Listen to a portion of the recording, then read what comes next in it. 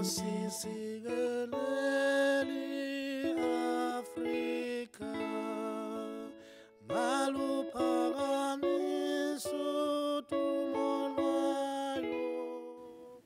20 years, Monica Ndeti, a farmer in Kenya, has followed sound agricultural practices, planting a variety of crops, including cassava, maize, cowpeas, and other vegetables on her 3-acre plot.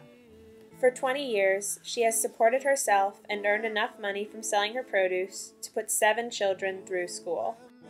Last year, however, everything changed when cassava mosaic disease struck Monica's farm and infected more than 80% of her cassava crop, costing her 50% of her income. Without this income, Monica will have trouble paying for her children's education, providing food and shelter for her family, and investing in new seeds to replace those lost to the cassava mosaic disease. Sadly, Monica's case is not an exception. Rather, her story has been repeated countless times throughout Africa's Great Lakes region. The destruction of this vital crop has major ramifications due to the widespread popularity of the cassava plant as a staple crop for hundreds of millions of people throughout Africa, Asia, and South America.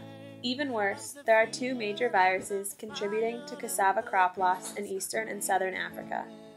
The first recognized, and the one to blame for Monica's crop loss, is cassava mosaic disease, which is comprised of 3 distinct species of virus.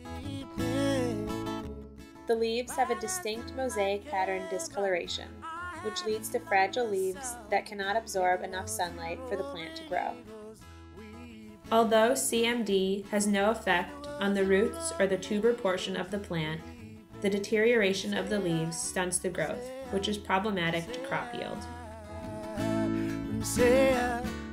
Cassava crop loss due to CMD has been estimated between 12 and 13 million tons a year, or between 15 and 24% of total African cassava production.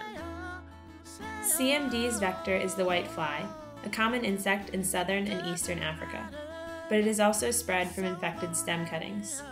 Fortunately, scientists have developed resistant varieties by crossing the host plant with wild varieties. The brown streak virus, however, is more problematic for farmers and scientists. First recognized in Tanzania in 1936, it was overshadowed by CMD outbreaks until the 1990s, when its resurgence put it back in the spotlight as a primary threat. Unlike CMD, brown streak attacks the entire plant. There can be leaf chlorosis, but the major concern is the root necrosis, which renders the entire plant inedible and produces the colored markings characteristic of brown streak. Infected stem cuttings are also responsible for brown streak transmission. Numerous studies have been inconclusive in determining if the white fly is also a vector for brown streak.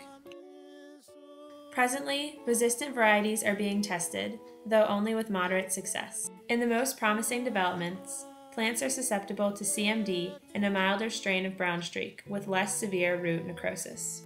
Efforts are thus focused on educating farmers to recognize the disease and carefully remove the crop from the field before it can spread. Unfortunately, this requires properly sanitized tools and burning crops, both of which put a financial burden on rural farmers, while taking away from their time to grow other food sources.